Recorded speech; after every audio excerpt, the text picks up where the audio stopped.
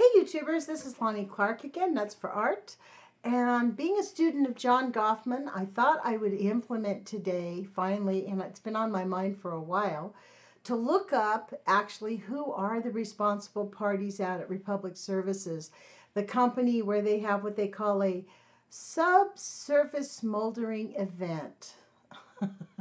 How do you like that? That's an underground fire at their waste site out there at the Westlake landfill that's only less than 1,000 feet away from the Westlake landfill nuclear dump site. So instead of calling it Republic Services and talking about Republic Services and saying how horrible Republic Services is for abandoning the people of St. Louis, and they actually caused the fire with their bad practices. They didn't even follow their own rules and caused this, quote, subsurface smoldering event. It's a fire, and it is escaping, and it is interacting with having previously leaked nuclear radioactivity. Teenagers, as we heard on my radio show, have bloody noses from their ears, they're bleeding. Young children are getting tumors and brain cancers, leukemias, birth defects. They're dying. Older people are dying. People are getting weird genetic diseases. I've been reporting on it pretty regularly on my radio show every single Monday. I like to interview somebody. My idea about St. Louis as an outsider, because I'm not even part of that community, I really believe that we need to have the people that are near the Westlake landfill and the Coldwater Creek nuclear dump sites, essentially is what they are. Those people need to be moved. And the American government needs to stop messing around with it. They need to get them moved immediately. And the continued exposure to this radiation and the unknown amounts of radiation it's not even low level. It's off the charts. One lady's house had been measured by the EPA, and they said it was 539 counts per minute. That, my dear friends, is not low-level radiation, not in the slightest. So I went to Republic Services to try to get the name of the CEOs, and then this popped up. It was a little pop-up box. I had to agree to the terms for investor services before I could look up the names of the CEOs. So I was reading this, and I thought, I'm going to print this out. I copy and pasted it and put it out on a Word document, and I've saved it. But let me read this to you. It is quite an earful.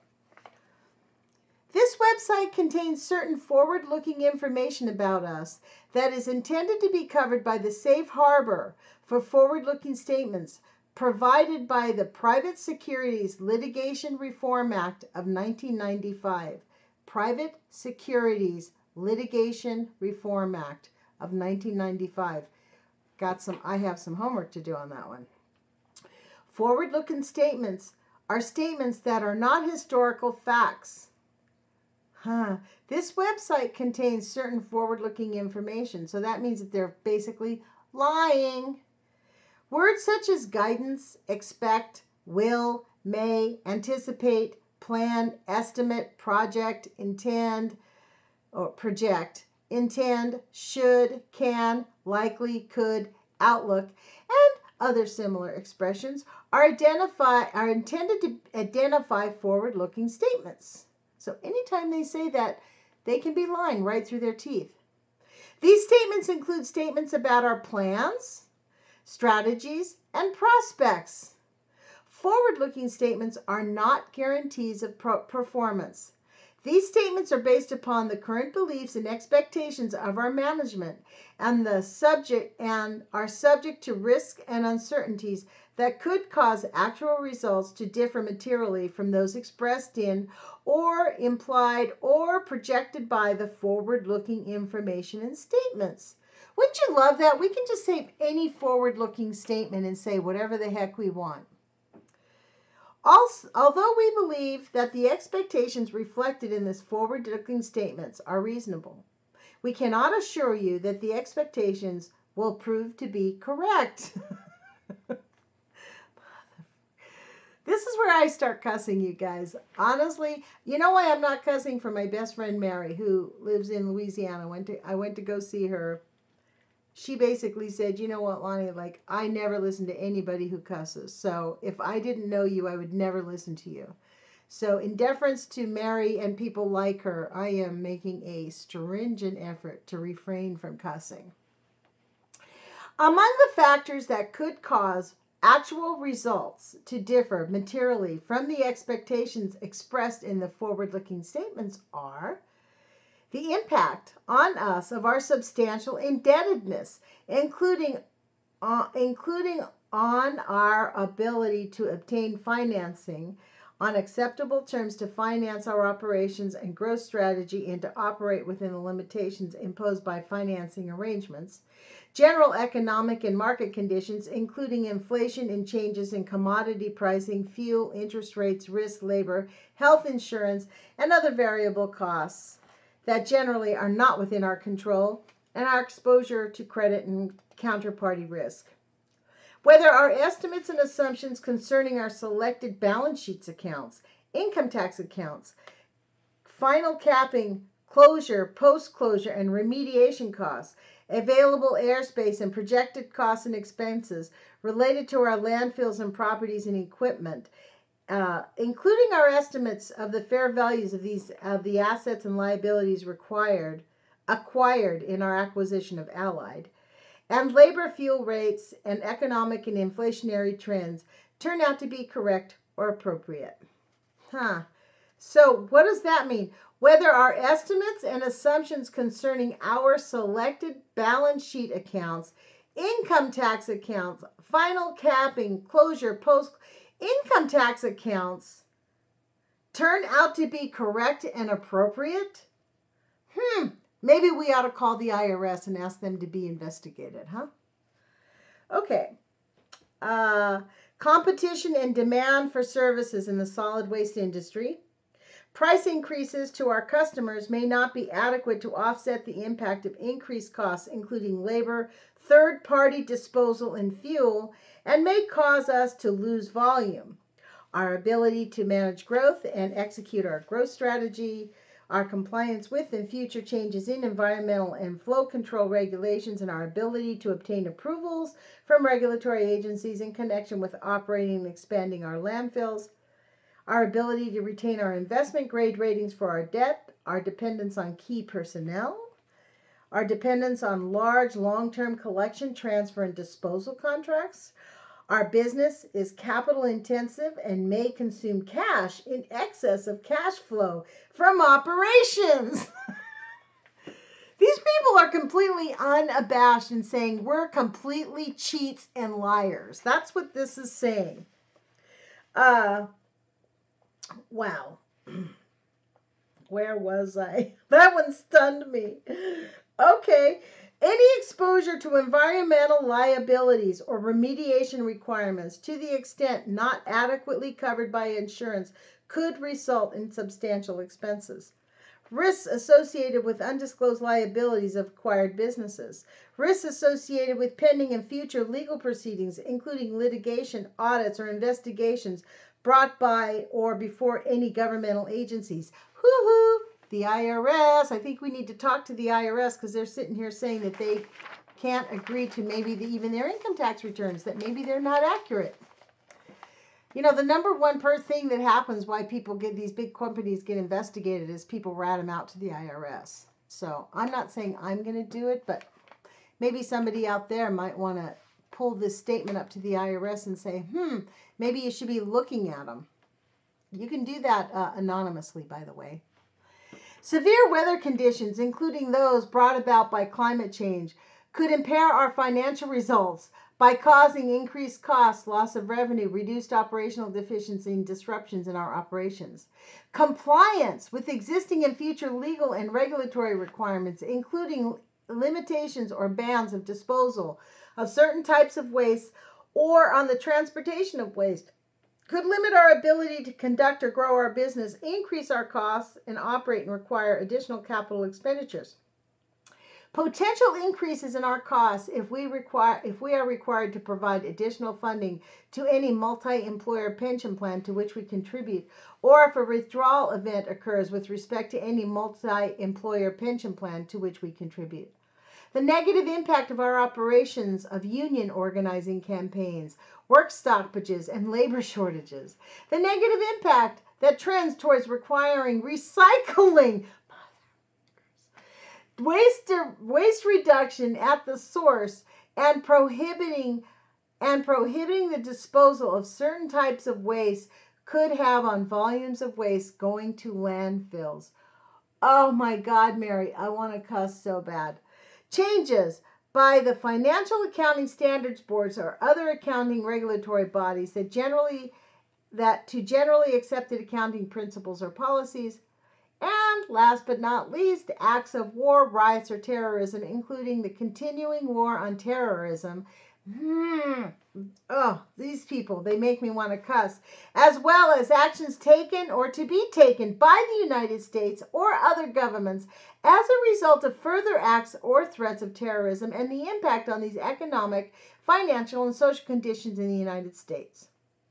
The risks included are not exhaustive. Please refer to Part 1, Item 1A, Risk Factors, in our annual report on Form 10-K for the year December 31st, 2013 for further discussion regarding our exposure to risks.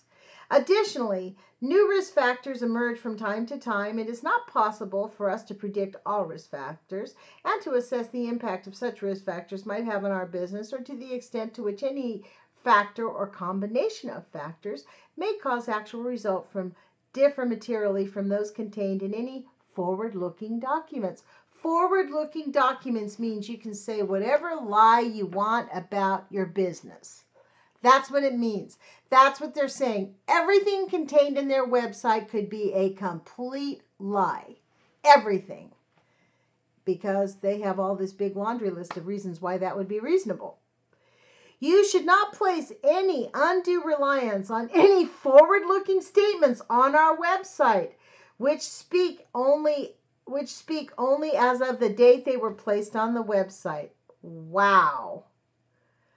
Except to the extent required by applicable law or regulations, we undertake no obligation to update or publish revised forward-looking statements to reflect events and circumstances after such date and to reflect the occurrence of unanticipated events. Which means, since the world is finding out that these monsters at Republic Services have summarily decided to sacrifice the people of St. Louis with their continued lies and their denial and their refusal to help relocate the families who are living within 1 mile of that nuclear dump site, or 1 mile from the, what do they call that? Underground, they're not calling it a fire. They're calling it a underground, I forget. It's some acronym they came up with. Anyways, these are the monsters. Now, this is their opening page. Oh, here's that page. Hold on just a second, you guys. Let me lean over here and I'll get this. What's it called? It's called a subsurface smoldering event. These people are monsters. Subsurface smoldering event. That's what they're calling the fire that's 300 feet deep that they cannot put out because they grotesquely mismanaged the waste. They allowed all kinds of toxic stew to be dumped in the site. They didn't even keep track of it against their own good practices, procedures that they had on their own books. I guess because of their forward-looking statements, they don't have to do jack, right? So anyways, this is the beginning of their website, and this is what it says. You can count on us. Yeah, count on them to, you know what.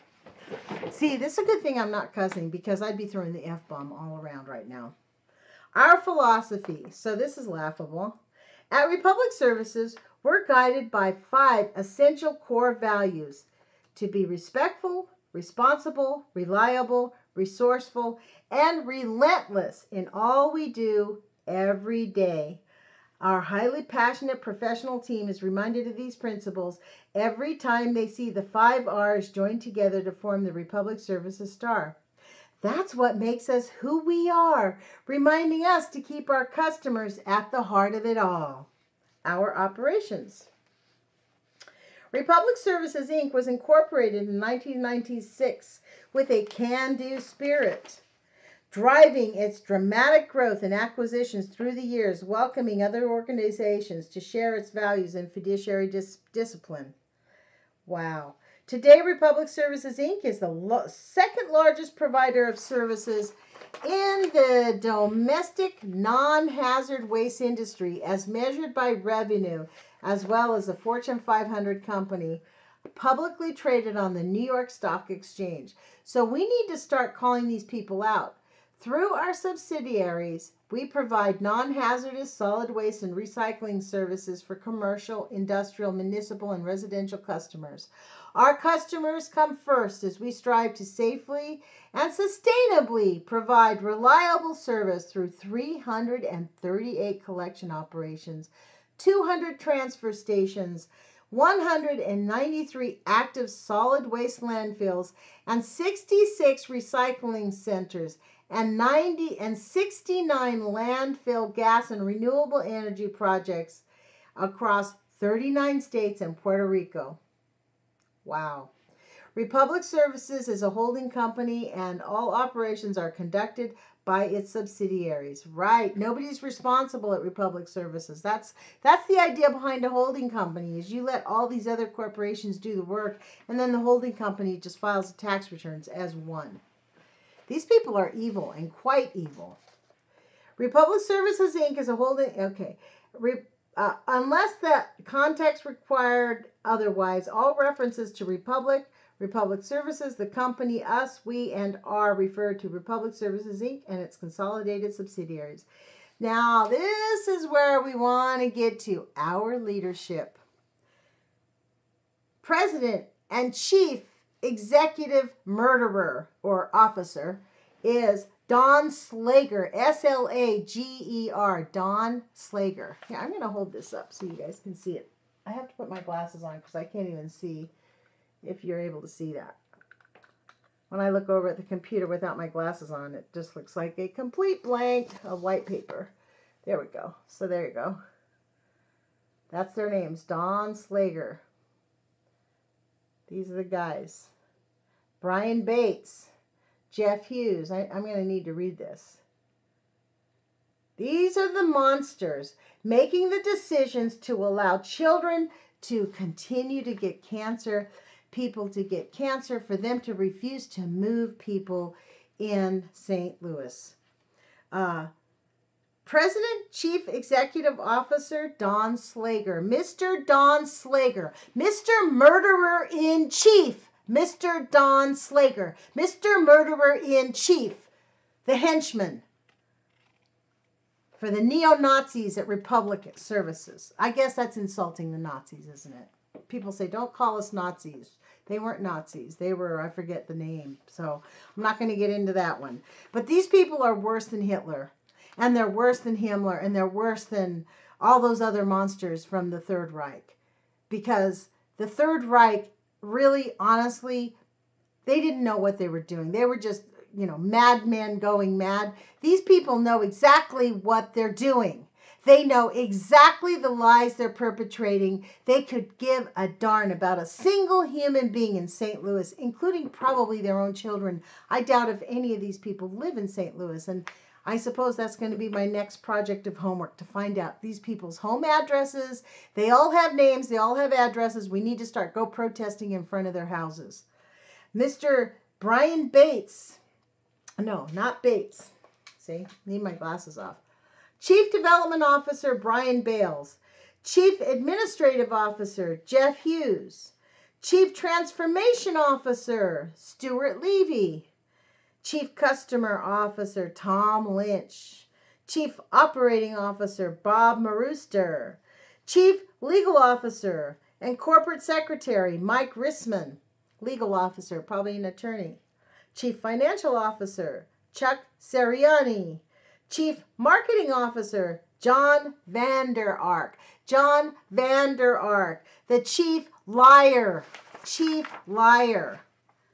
I am very, very, very angry about this. This is the most unconscionable thing I think I've heard about. In fact, Very briefly, the lady that I interviewed today on my radio show, Wendy, said to me something about Niagara Falls. There's something going on in Niagara Falls. Um, I think what we've heard is that Mallinckrodt, who used to own what Republic Services now has, dumped a lot of the waste in the Niagara Falls. I'm put out some feelers on that. I don't know how true that is, but you know what? Probably is. If she heard it, it's probably true.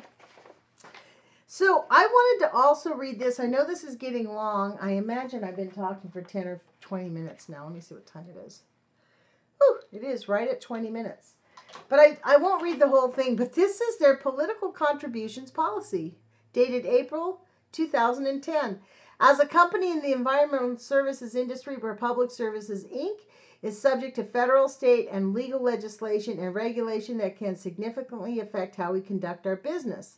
The legal and regulatory landscape include laws relating to land use, taxation, transportation, employees, and the environment, blah, blah, blah. We also believe it is our responsibility as a good corporate citizen to participate in the political process and to do so in a lawful and prudent and ethical manner. Ethical. These guys have the effing nerve to even use that word. To that end, the company has established a political contributions policy and related procedures to ensure that our employees and other company representatives participate at all times in the political process in compliance with the law. And now they have a free-for-all since the monster Scalia gave a free hand to everybody, Scalia and Roberts. Those I actually hope there is a hell. I don't really believe in hell, but I am beginning to really hope that there is a hell. I swear. These people deserve it. Blah, blah, blah. I'm moving down. So, Republic Services also maintains, let's see. There was one little paragraph in here that was just totally hilarious. Okay, yeah. The company will not pressure or coerce employees to make personal political contributions and will not take retaliatory actions against employees who do not make political contributions. While employees may participate as individual citizens in the political process, decisions to do so are entirely voluntary. Employees are prohibited from being reimbursed directly or through compensation increases for personal political contributions. In addition to supporting political candidates, from time to time, Republic belongs to trades associations that focus on matters concerning our business interests. Such organizations include the National Solid Waste Management Association and its local chapters that have been organized. NSWMA provides education and training opportunities, blah, blah, blah. For purposes of this policy, the political contribution is defined as any direct or indirect payment, distribution, loan, advance, deposit, or gift of money, services, or anything of value or use the company of equipment, blah, blah, blah. So, look, let me go back to these people's names because this is what we need to do. We need to start referring to the owners of Republic Services, and we need to refer to Mr. Don Slager as the chief murderer-in-chief. That's what he is, the murderer-in-chief. He has intentionally decided to ignore the murder that he is causing to the children and to the people of St. Louis. And it is time for us to call him out by name. Mr. Don Slager. Let's make that name the tip of our tongue, Don Slager. Because right now we've all been saying, oh, that monster Bill Gates, the monster Bill Gates. No, no, no, folks. These are the monsters. These are the rats who could care less about their fellow citizens in the United States. These are the rats that could care less if children are dying of cancer. These rats are the ones that we need to call out. And, frankly, instead of calling them rats, I'm going to call them misguided. And we're going to focus on changing their paradigm so that they will actually remember their humanity. And remember that we live on one planet. We don't live on two planets. There's no spare planet to go to. So these people are breathing in the same radiation that they're spewing all over North America. We have many, many people that have told me that there are many sites that we don't even know about. And I guarantee it, these people know exactly where their stuff is. So Put your courage feet on, you guys. We need to take some action, and we need to, I hope that people will go to Republic Services, look at these people's names, start calling them out and telling them that, you know what, it is their responsibility to help the people of St. Louis. These people are billionaires, and guess what? The people of St. Louis are dying. Something is seriously wrong with that picture. So it's up to us to actively engage and to help our fellow Americans and the people, just not even Americans, but it is just time for this whole paradigm about let's pretend like nuclear waste isn't such a big, huge problem. That whole paradigm has got to end. It is a public health emergency at this point. We have ignored Fukushima for 5 years. Now we've ignored a smoldering fire in St. Louis for 5 years. We've ignored Hanford. Uh, the chickens are coming home to roost, and it doesn't look good. So put your courage feet on, you guys. I'll talk to you later. Bye. Let's see if I can turn this thing off.